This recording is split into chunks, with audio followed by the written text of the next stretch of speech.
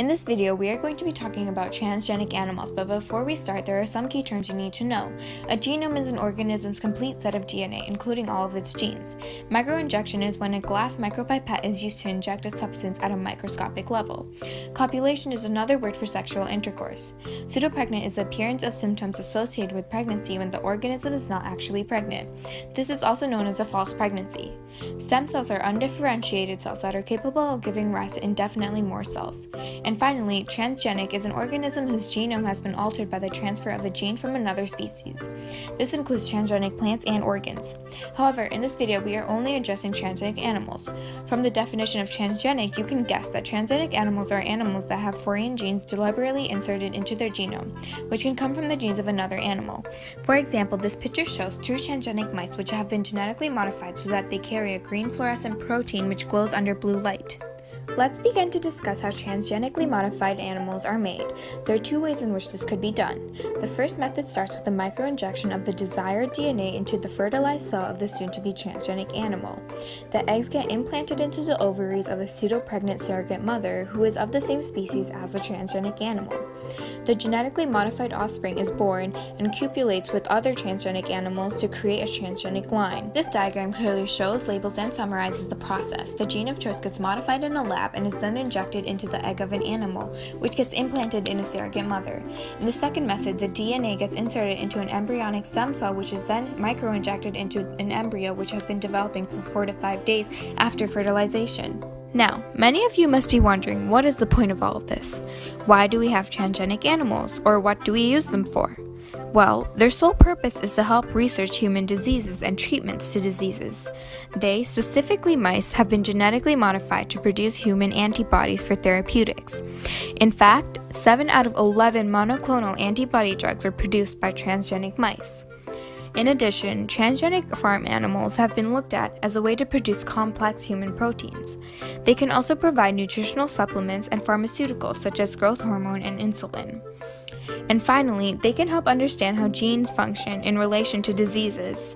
Most recently, the process of creating transgenic animals has been used to create human-pig hybrids. This was done so that these pigs could donate the human organs growing in them to people in need. The picture shows the embryo of a human-pig hybrid. To summarize how transgenic animals are used to help humans, mice, fruit flies, and roundworms are used to study human diseases. Dairy-producing animals such as goats are used to produce protein products that include human growth hormones and anti-clotting factors. And finally, pigs are being used as organ donors.